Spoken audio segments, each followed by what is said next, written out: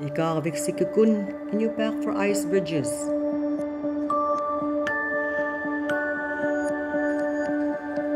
On August 27, 2018, Carson Whitty assembled weather station equipment and tools for installation at the Sisualik National Wildlife Refuge bunkhouse. These large items were loaded onto a small bush plane. Then Carson, Alex Whiting, and I flew out from Kotzebue, over Kotzebue Sound to Sisualik, where many regional residents have what is locally called a camp. Camp is where people spend time doing subsistence activities, such as hunting, fishing, and gathering. Camps typically have a simple cabin, drying racks for meat, and an outhouse. Team member Alex Whiting and his wife Sisualik allowed the Ikaaġvik Sikukun project to install a weather measuring station on their camp's land. Last winter, I installed this remote weather station out here, but we've had issues getting batteries out here often enough to keep it powered. So we decided to install an autonomous power system to keep it going for the next year.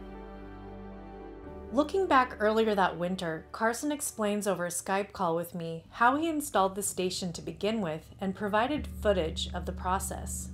I was last in Kotzebue installing a weather station in a second location with Alex Whiting, using his snow machines and heading to his property at Sisualik. So what that involved was packing up a sled with the pole, the mounting equipment, the battery, the sensors themselves, and the logger box. There is a good weather station at the airport because we want to study the whole sound. We don't want just that single point of measurement. We're installing these systems that we hope will continue to give us data over the whole course of the project. Roughly 3 months later, I was able to join Carson and Alex during our spring month-long field season so I could document what needed to be done at the weather station. We have a weather station behind me, so I'm coming in to check in with the station, put a new battery in, and just do a few things that I wanted to do to upgrade it and make it last longer. So the station is measuring incoming solar radiation, two-dimensional wind speed, temperature, humidity, pressure, and then rainfall, and then it's also got a GPS location on it. So this is a weatherproof box, and then basically we've just got a battery here, and power comes in and gives power to this data logger, which is a super simple data logger. It's basically just taking a serial string coming out of this guy and just logging it to a compact flash card. So it's just text data depending on how long it ran. So one of the things we're checking out right now is how long did this thing run before the battery died, because the battery's definitely dead.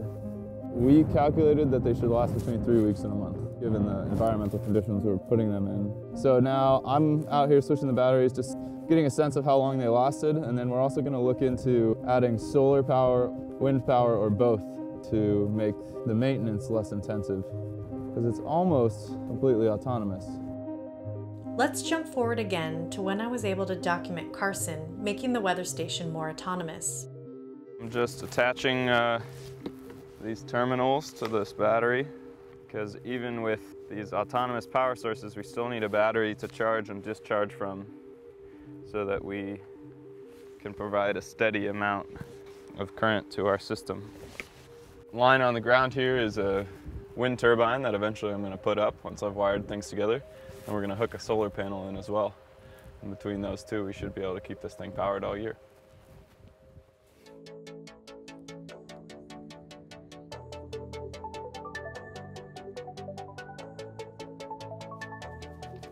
Right now I'm drilling a hole to put another one of these in to try to strap this down, because the wind out here is pretty serious. So it's all strapped to this rebar that's sunk into the ground, but give it a little extra something to try to help it through the winter.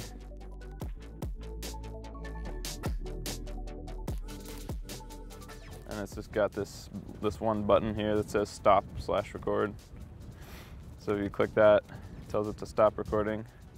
And if you saw that, maybe that little light went off with the R, just means record.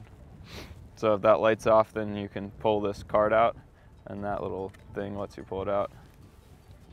I am installing this solar panel. It's so windy out here, the wind might just provide enough power all year, but we want to put this solar panel in, especially for the summer months. We're facing it south because we're really far north, so south is pretty much always the direction that the sun is. I'm gonna plug in the solar panel, and that will be the final connection of this system. Making additions to the weather station was a success. Our team tries to find ways to make the scientific instruments as autonomous and long-lasting as possible, which continues to improve with innovations in technology and trial and error. Ikaaġvik Sikukun, and you pack for ice bridges.